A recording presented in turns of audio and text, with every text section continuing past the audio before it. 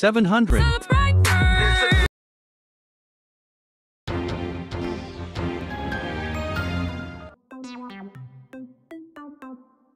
Parents sue Massachusetts Public School District for violating their rights by keeping their 11-year-old child's genderqueer status and new pronouns a secret from them. Flight from big cities increases despite end of pandemic, with record numbers of homebuyers relocating from coastal cities like New York, San Francisco and Los Angeles to more affordable areas to beat inflation and work from home. "I worry life-changing trans trend has gone too far," says leading psychologist of 30 years, who's trans herself.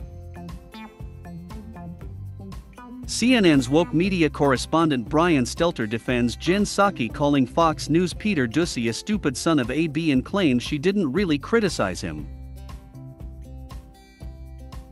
California is nothing but a scam. Caitlyn Jenner says she regrets running for governor of the state because the left have such a stronghold on politics.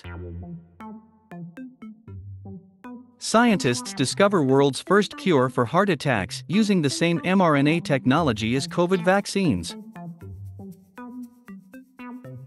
Only 9% of Americans can properly read a nutrition label, with many falling for misleading labels like whole grain or fat-free on the front of packaging. Lonely Illinois woman is scammed of $92,000 life savings by conman she met on Silver Singles dating site, but never met in real life and only realized she had been duped when she watched Tinder Swindler on Netflix. Those are my thoughts. What are yours? Leave them in the comments below. Please share this video for education and awareness. For the Dum Dum News Channel, I'm Dum Dum.